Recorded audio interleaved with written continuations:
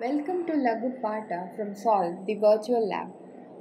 In this simulation, we determine the ultimate shear strength in double shear of mild steel rod.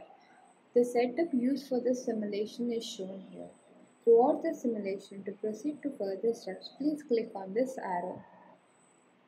Click here to measure the diameter of the mild steel rod specimen using vernier calipers. Click here to place the specimen in shear attachments and then to be placed in the universal testing machine. The zoomed view is shown here. Once the specimen is placed, switch on the machine by clicking on this green button. The load is gradually increased until the specimen is fractured. The required load is noted down. Now, click on this red button to switch off the machine. These are the observations for the trial one. To calculate the double shear method, we can use this formula. Similarly, we follow the same steps for trial 2 and trial 3.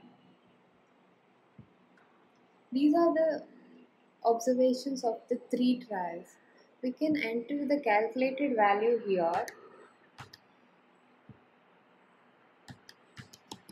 and check for the values.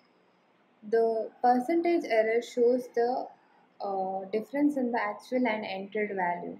Average double shear strength is found.